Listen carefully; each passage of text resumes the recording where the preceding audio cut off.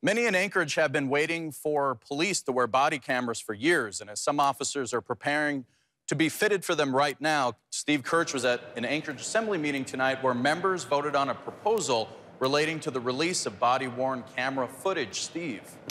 Joe, in a tight vote, 7-5, the Assembly approved a resolution urging the police department to reconsider its policy regarding the release of body-worn camera recordings. The policy states that the chief of police decides the release of body camera footage. The resolution passed tonight formally asked the Anchorage Police Department to create a timeline for the automatic release of footage. Those who voted against the resolution say the policy change could send a message of distrust in the police.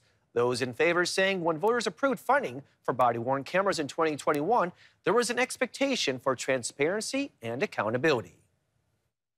Now, historically, simply because this is a new policy, a new program for APD, we don't have a history with this department. I don't have a reason to doubt that the chief of police will act in good faith to release footage when it is reasonable and in the public's interest to do so. What people are asking is very specific, is that we want to see body cam recordings of critical incidents where the police use deadly force or they cause serious bodily injury.